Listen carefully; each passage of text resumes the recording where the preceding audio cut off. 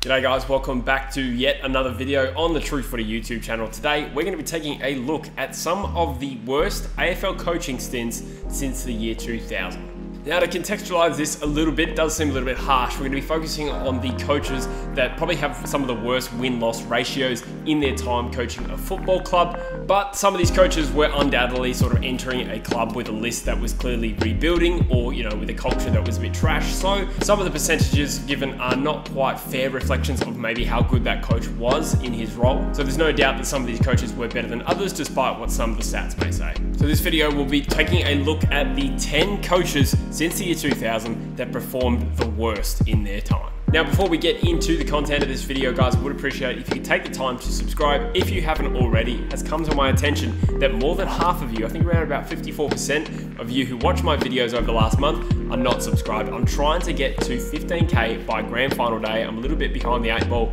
in that respect, but with a bit of help from you guys, you could get me a lot closer. So if you could take the time to subscribe, would be much appreciated. Anyway, let's get into the video. The first coach I'm going to nominate is Justin Lepich of the Brisbane Lions, who took over and succeeded Michael Voss in that 2014 to 2016 period in which he coached 66 games. Now, over that period, he had a win-loss ratio of 14 wins, 52 losses for a winning percentage of just over 21%. I think he had 7 wins in his first season, 4 in his second, and 3 in his final season before eventually getting the flick. He took over at a particularly low ebb for the Brisbane Lions Footy Club. Of course, they had the go-home 5 with guys like Elliot Yeo, Jared Polek, Sam Doherty, Billy Longer, and from memory, Patrick Karnizes as well, were the 5 players to walk out on the club. So it was a period where their culture and of course their on-field performances were at an all-time low. Now, as we know, Lepich was replaced by Chris Fagan for the 2017 season, and of course Fagan's done wonders there, but Lepich had a bit of success of his own,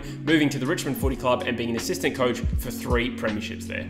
The next coach we're going to nominate is Fremantle's Damien Drum for his stint as head coach there between the 1999 season to 2001. And we know Damien Drum did play football for the Geelong Footy Club and is expected to sign on for the Collingwood job at the end of 1999 as well, but instead signed for Fremantle. He was head coach there for just 53 games, in which he won 13 games, lost 40, and had a winning percentage of just 24.53% of the games he coached. Now, it's important to note that in the late 90s and early 2000s, Fremantle weren't a particularly strong club in terms of their expectations, and to that point, they hadn't played finals. He went 5-17 in his first season at the helm, and then improved significantly in his second season, going 8-14, which is of course 3 wins better than the previous year. But in his third season, he started the year 0-9 and was eventually sacked. He would be replaced by inaugural club captain Ben Allen, who didn't fare much better in the role, but it has to be said, looking at Damien Drum's particular stint there, it was one of the least successful coaching stints of the modern era.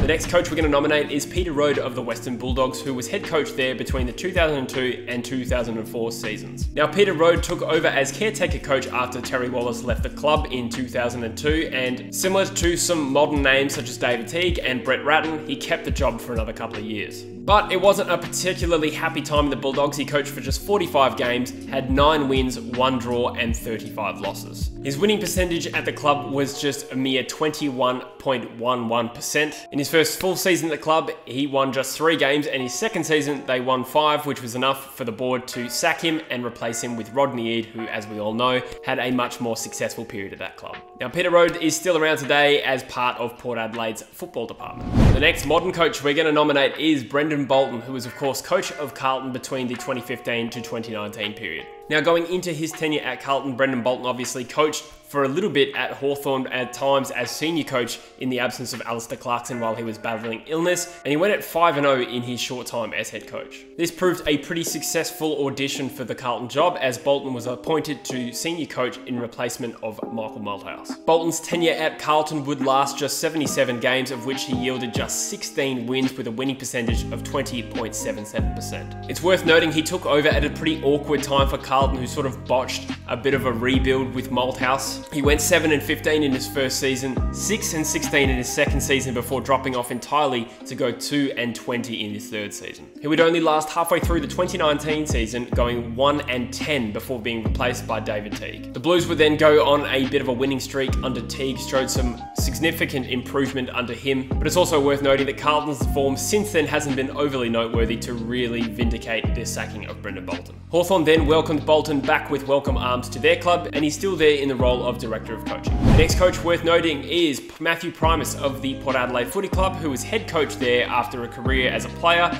between 2010 and 2012. Unlike his playing career though, it wasn't quite as successful. He just coached the 47 games for a winning record of 13-34. His time as coach included Gold Coast's first ever win in an AFL match against Port Adelaide in round 4 of 2011 at Amy Stadium. After a promising start to his coaching career in which they went 5-2 under him in his first season, his team significantly dropped off the following year to go 3-19. In 2012, Port Adelaide were 5-13, and following a 6-goal loss to the GWS Giants, Primus was sacked. The Power went on to make the finals the following year in 2013 and then all the way to a prelim in 2014, which more or less justifies the sacking of Matthew Primus as head coach. The next coach on the list is Mark Neild of the Melbourne Footy Club, who coached between the 2012 and 13 seasons. And Mark Neild was one of these coaches I alluded to who, it's hard to know if we ever saw the true ability of Mark Neild as a head coach when you come into a club that was so broken both culturally and performance-wise.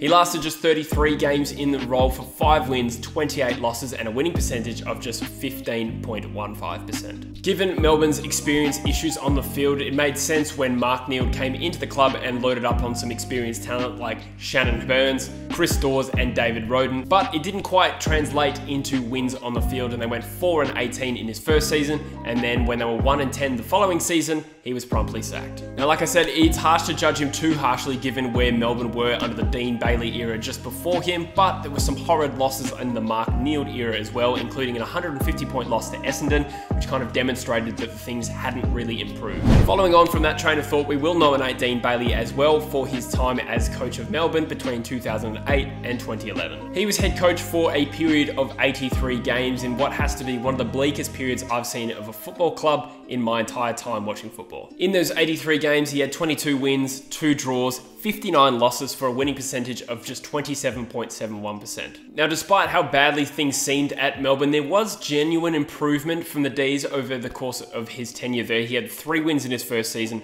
4 in his second, before jumping up to an 8-win season the following year, and then in the year he was sacked, they were actually 7-1-9. Despite this slow improvement, the Melbourne Footy Club decided they had no choice but to sack him after a horror 186-point loss to Geelong at what is now called GMHBA Stadium. The lack of competitiveness was a real symbol of the Melbourne Footy Club during that period, and it is a stark contrast to the club that is there today. The next coach we'll nominate is Ken Judge of the West Coast Eagles, who was coach for the 2000 and 2001 seasons. Now, for context, Ken Judge had a brief, unsuccessful stint at the Hawthorn Footy Club as senior coach, was brought to a very successful West Coast Eagles side to replace Michael Malthouse, and that club had failed to miss the finals at any point throughout the 90s. There's no doubt that Judge was left with the dregs of what was a very, very good side throughout the 90s, and in his 44 games, he had just 12 wins and a draw. After a record of 5 wins and 17 losses in the 2001 season, he was promptly sacked and replaced by John Worsfold. As we know, the West Coast Eagles would draft Chris Judd that very off-season and go on to a very successful period for the club. The 9th coach on this list is Brendan McCartney of the Western Bulldogs, who was coach between the 2012 and 2014 seasons. It's interesting to note that Brendan McCartney remains one of the few senior coaches ever to have never played at the highest level. But he cracked a gig as senior coach and managed to hold on to it for 66 games, of course only winning 20 out of that 66 for a winning percentage of 30.3%. In his 3 seasons, they went 5 wins, 8 wins, 7 wins before he was sacked and replaced by Luke Beveridge,